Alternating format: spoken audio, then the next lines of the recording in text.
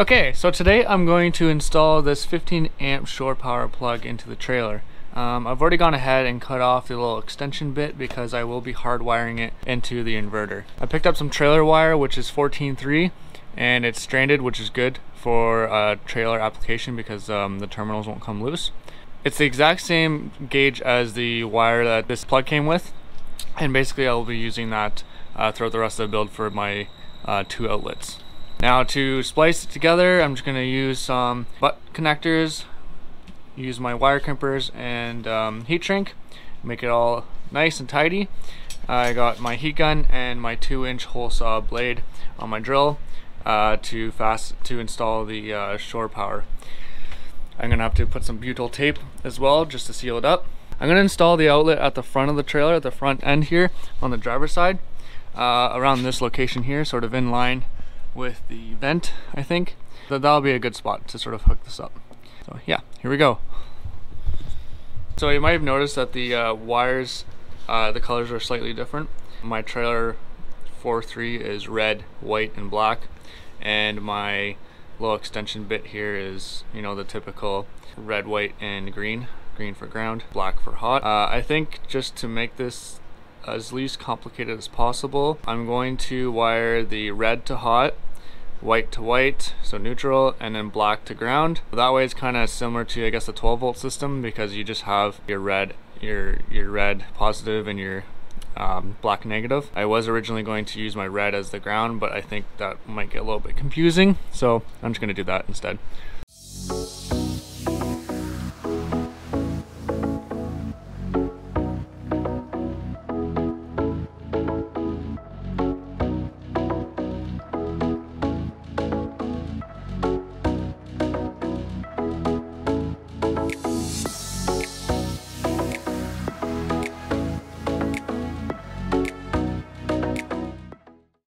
Okay, so that's the splice all nice and tidied up. I just finished with some electrical tape and heat shrinked each individual wire so there's no possibility of any moisture or anything getting in there. And that's a nice solid connection now. And basically I just extended, you know, this wire an extra 3 feet. Essentially what this is really is just an extension cord. Now I'm just going to double check. I'm not an electrician and I don't warranty any of my work or suggest that you try this at home, but basically I just have an extension cord plugged into this thing, and then I have the exposed wires at the other end, just to check to see if, you know, I got the wires right, and to make sure that the adapter that I bought is, you know, wired correctly. So I got my red hot and my white neutral, and we can see that I got 120 volts through there, 122, 123, so that's perfect. Cool. All right, right about there looks about right.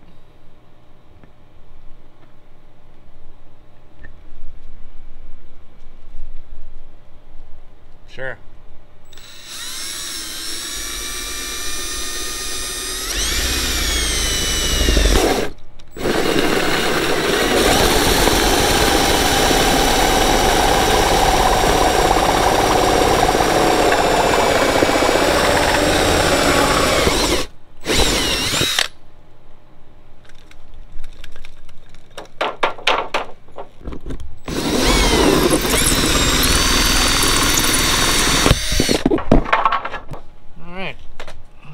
To the inside. Look at that. Smells like burning foam.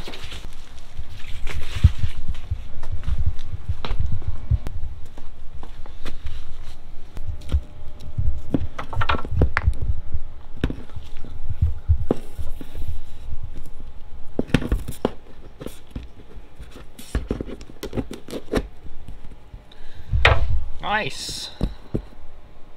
Well, that looks clean. Cool. Look at that. That was easy.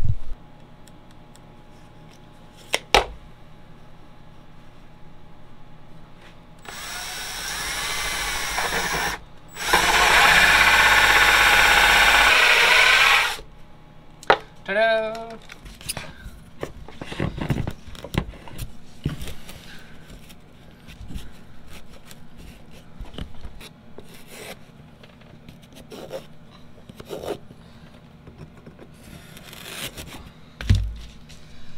That is the chunk I must cut out.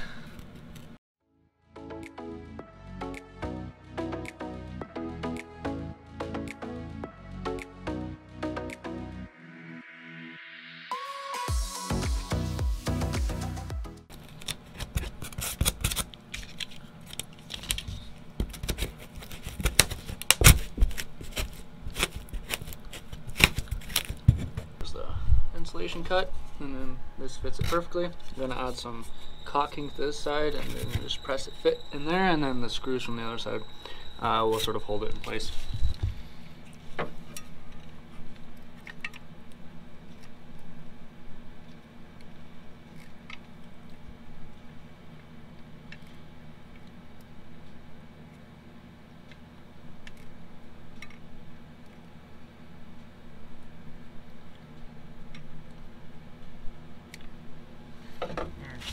Nice bead of caulking around there.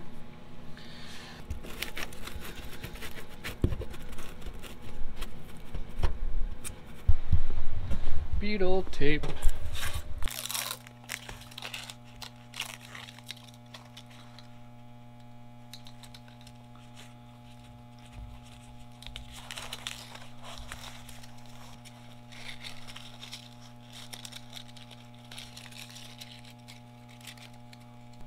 Alright, got the beetle tape on the back side there. Time to fasten this to the trailer. Got my little screws here and my impact drill.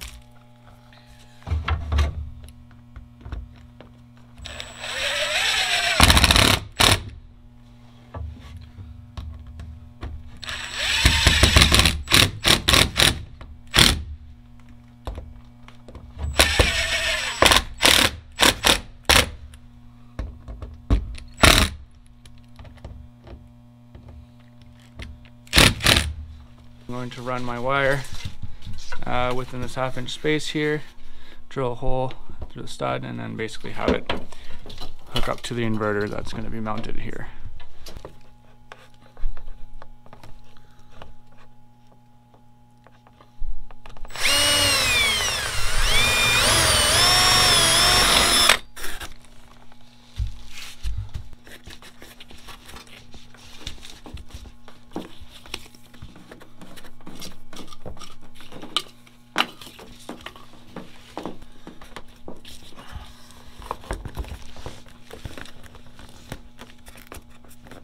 So that's the shore power hookup installed, pass through.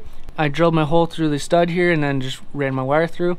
And then now I have a nice sort of short run to the inverter, which I've yet to hook up, but I just sort of mocked it up with my cardboard inverter. But I have basically an AC in and an AC out port, so I'll just run the wire nice and tidy with some clips on the wall and then sort of have that AC in hookup.